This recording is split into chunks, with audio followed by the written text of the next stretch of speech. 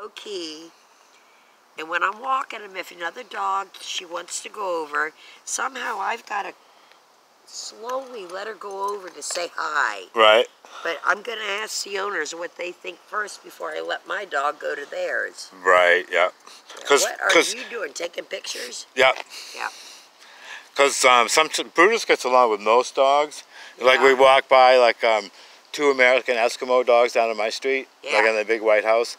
And those little white ones, they're adorable. Yeah, yeah. He goes right up to him, and Bobby Dickens and Precious go right on the porch, and Bobby rubs on those dogs. Aww. Yeah. Oh my goodness, you're sweet. You're sweet. Very pretty. I love the color of your fur. I love Rust. Rust never The color of Rust. I love Rust. He's a good boy. Most of the time, but he gets out of control. I don't know how to control him either. You know? Really? Does he pull you? And yeah. Well, like when the neighbors go by, he'll start barking. You know? Yeah. And he knows who they are because they stop and see him. You know? But he just doesn't like people walking by the house without him barking. How are you doing that in the sun? Is that hard? Oh, a little bit.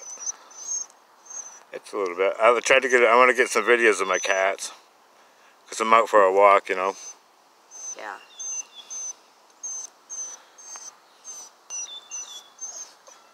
I hear Chester. Is that Chester boy?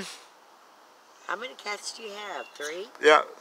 I only see 2, but I hear one crying. Yeah, I hear the one. That one sounds like Chester.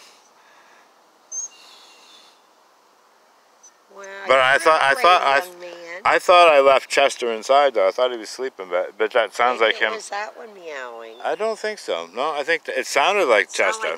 Oh, maybe it's I can't remember his name for some reason. Oh yeah. The guy that lived right there said he has a cat. You must have heard it inside his apartment. Oh yeah. I know that guy. He's a nice guy. I forget his name already. Adam, right? Yeah.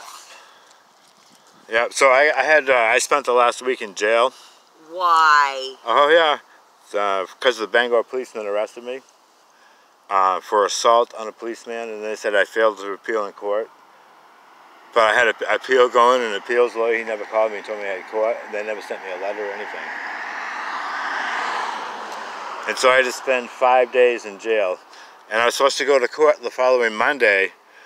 And they said, I stood in line, they took all my clothes and stuff in a box, and they said, come with us, you know, you're going to court. And then they said, oh, Russell, you're staying here, you're not going to court. So that they did you wrong because you should have gone